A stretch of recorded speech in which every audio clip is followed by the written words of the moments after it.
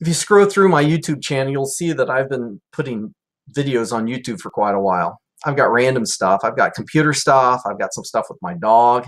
I've got stuff with my kids. But I thought, what do I really want to do? I really want to talk about spiritual formation. And I want to talk about how to study the Bible. But before I can get to those videos, I think first I want to talk about what it means to read the Bible. You might be thinking, I know how to read. I've taught to read kindergarten, first grade. I've been reading for years.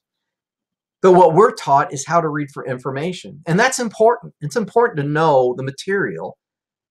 Our teachers would test us. Our professors would test us to see if we've mastered the material, if we understand the material.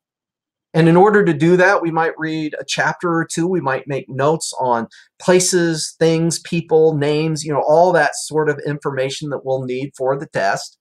We might have spent hours cramming for a test, trying to shove everything in our mind, take the test, and we might actually do well on the test, but a couple days later, we've forgotten 80% of what at one point we knew. Well, reading for information is important, and there's a place for it. When we approach Scripture, if our desire is to be transformed and changed, we read differently. We read formationally, which means we might not read a chapter. We might read a section or a paragraph, sometimes even a verse. And as we read, we're listening. We're listening to God, for God to speak to us through His Word, and He does.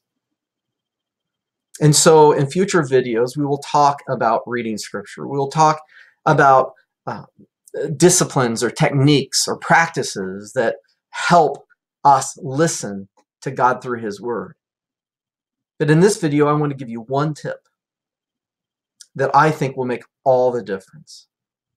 And that tip is, before you open your Bible, before you turn on your tablet, before you do anything, spend some time in prayer.